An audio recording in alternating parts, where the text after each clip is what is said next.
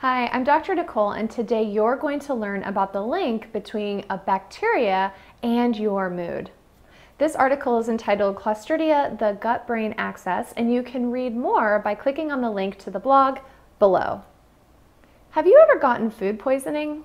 If so, you might have been infected by one or two different types of a bacteria called Clostridium. They're Clostridium perfringens and Clostridium botulinum. Clostridium are a group of over 80 bacteria that could have potentially harmful effects on your body and your mind. But did you know that these bugs can specifically interfere with your dopamine, epinephrine, and norepinephrine metabolism? You might have heard of the most popular or well-known type of Clostridia called C. difficile or C. diff. C. diff normally resides in people who are immunocompromised, who take antibiotics, or who have been hospitalized. But new studies show that you can get C. diff from being in contact with someone who has had this bacteria. A mild to moderate infection of this particular bacteria results in symptoms such as watery diarrhea, cramping, and abdominal pain. But there are other symptoms from Clostridia that are more worrisome than diarrhea and cramping. Clostridium can be linked to autism, schizophrenia, anxiety, depression, OCD, and other neuropsychiatric disorders. So let's talk about the Clostridium and dopamine snafu. Clostridium can cause an excess level of dopamine within your body.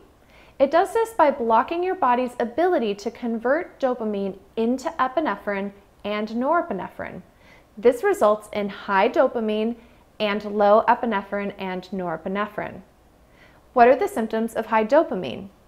High dopamine symptoms include hedonism, which is pleasure-seeking behaviors, or risk-seeking behaviors, excess sociability, suspiciousness, paranoia, anxiety attacks, intense excitement, mood swings, emotional eating, constipation, and autistic behaviors. What are the symptoms of low epinephrine or low norepinephrine?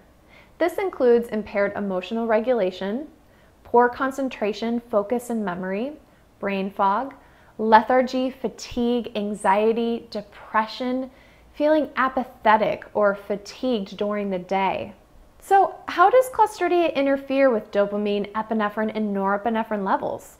Let me explain. Clostridia does this in several different ways. Let's discuss these in more detail together. Clostridia converts something called L-tyrosine into a toxic metabolite called 4-crestal. This toxic metabolite 4-crestal inhibits the conversion of dopamine into norepinephrine. This results in low epinephrine. Clostridia also releases something called HPHPA. High concentrations of HPHPA inhibit dopamine beta hydroxylase, which thus inhibits the metabolism of dopamine to epinephrine. This results in the individual not making enough norepinephrine and adrenaline and won't be able to respond to stress. I've seen high HPHPA in my clinical practice, specifically related to anger and aggression mixed with anxiety. So how do we measure dopamine since we know that it can't cross the blood-brain barrier? Just like you can't drive your Subaru into your doctor's office, dopamine can't cross the blood-brain barrier from the central nervous system into the peripheral nervous system. But you could theoretically bring parts of your Subaru in through the doorway, the hood ornament, the bumper, maybe even the battery. And similarly, once dopamine is metabolized, these metabolites are able to cross the blood-brain barrier. And these metabolites are what we measure when assessing for dopamine levels. Specifically, we look at homovanillic acid or HVA. Next, let's talk about Clostridia, dopamine, and autism. We have established that an infection with Clostridia can impact dopamine, epinephrine, and norepinephrine levels.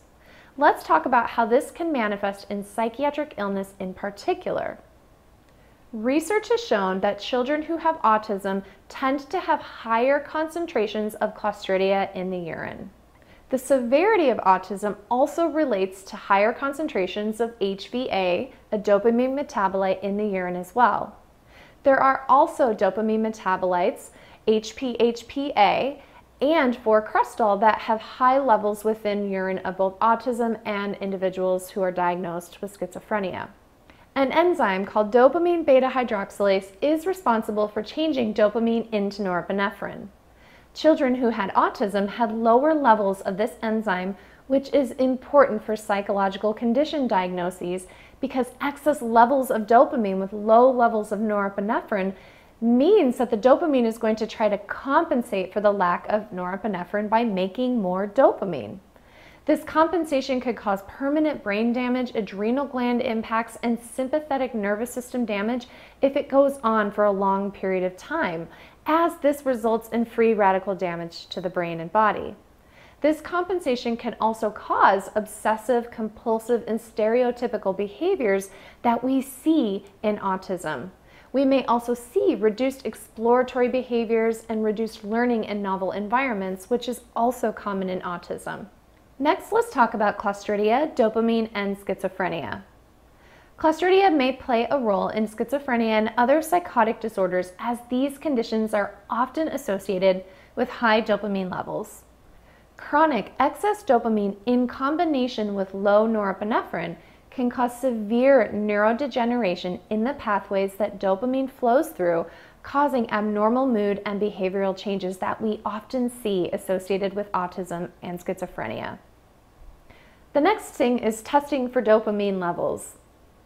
The good news is that we can get to the root cause of your symptoms through appropriate and individualized testing. My favorite starting point is using the organic acid test, or the OAT test. This will examine your urine and assess for Clostridium metabolites. It'll look at dopamine, epinephrine, and norepinephrine levels. If you suspect that you or a loved one may be struggling with symptoms related to abnormalities in your neurotransmitters or gut health, you may consider getting an OAT test. So this has been a lot of information. Let's summarize the high yield points together. Clostridia may cause gastrointestinal symptoms and/or psychiatric symptoms. This means that you can have a Clostridia infection even if you don't have the gut health symptoms. Clostridia also interferes with dopamine metabolism. Clostridia is associated with depression, anxiety, bipolar disorder, schizophrenia, ADHD, and other mood disorders. Treating a Clostridia infection may be the solution to your mental health concerns. Clostridia infections may be tested easily via an at-home urine test.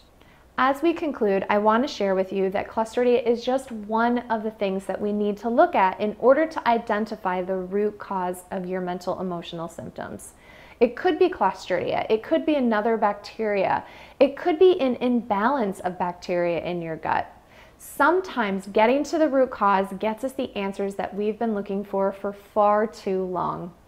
I would also love to advise that you take a peek at our gut psychology course. This course gives you all of the information that you've been looking for in terms of what kinds of bacteria could be impacting your mood, what you need to do to have a healthy gut, and to repair the relationship between the gut and the brain, which we call the gut-brain axis. The Gut Psychology Diet has been turned into a course that you can do anytime from the convenience of your home. I created this from one foot in functional medicine and the other foot in vitality medicine, which comes from the philosophy of nature cure. Gut psychology is created to help you get to the root cause of your symptoms, and it will give you strategies to eat your way into a happy mind and a healthy mood. To learn more about the Gut Psychology Diet, you can just simply click on the link below, or you could go to my website, Dr. Nicole Cain, and then click on the tab that says courses, and then you'll see the Gut Psychology course there. Thank you so much for watching. This has been Dr. Nicole, and I look forward to seeing you next time.